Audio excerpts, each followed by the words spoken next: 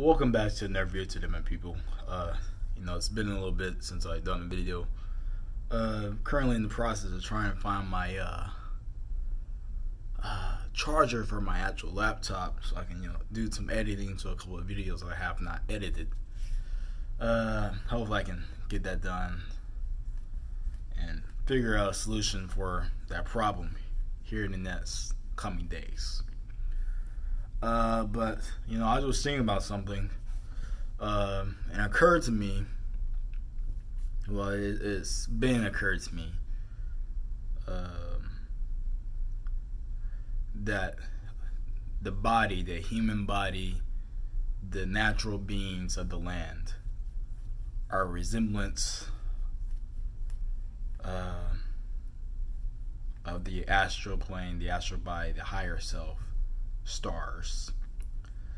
Because when you are, twinkle twinkle little star, how I wonder what you are, like a diamond or something, and the sky lights it up. Something I forget the wording, but as a star, it was shown as a 5-pointed star. Okay, the 5 points are the head, arm, leg, 5. Okay. And everyone has a soul. Every being has a soul, and the soul is nothing but your light, the light that you give off. And essentially, we are freely traveling beings. We travel every day as a being.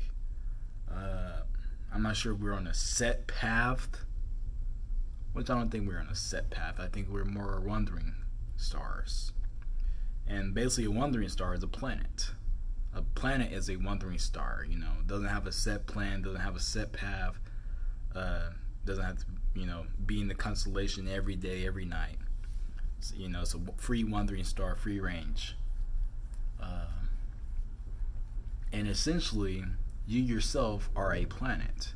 That's why I said a while back, you are in your own world. Your world is you. Everyone is in their own world. So you yourself are a planet. You yourself are a world. But the Earth is not a planet. The Earth is the home. Earth is not spinning or floating. Earth is stationary. We stay level all the time.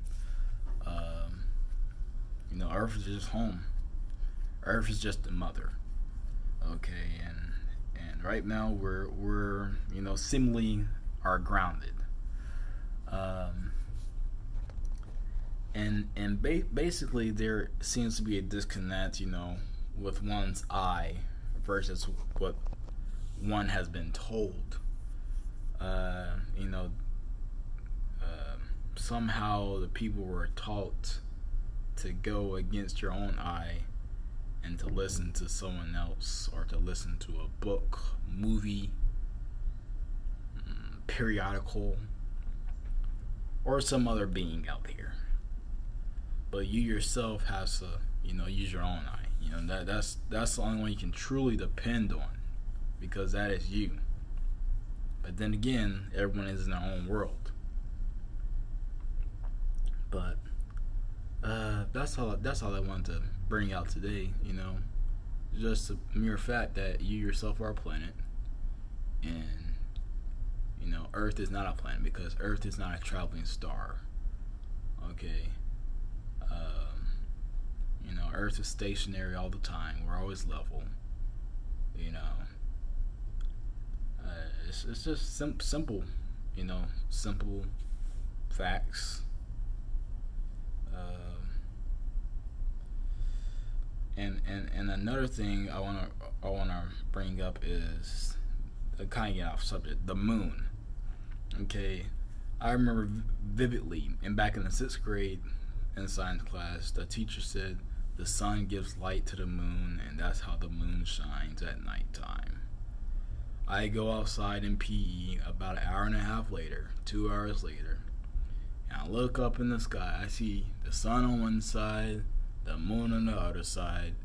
Both have their own different light, their different hue of light, their different color of light, temperature of light.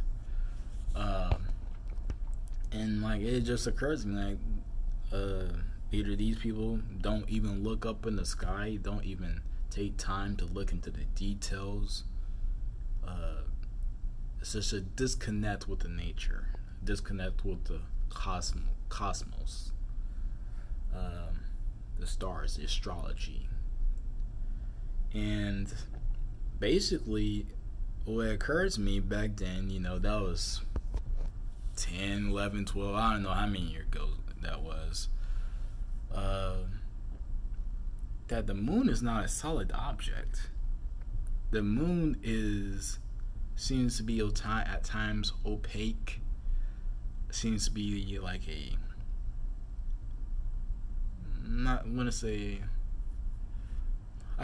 I'm struggling to find the correct wording, but basically it seems to be like if you were in an aircraft, you could fly through the moon.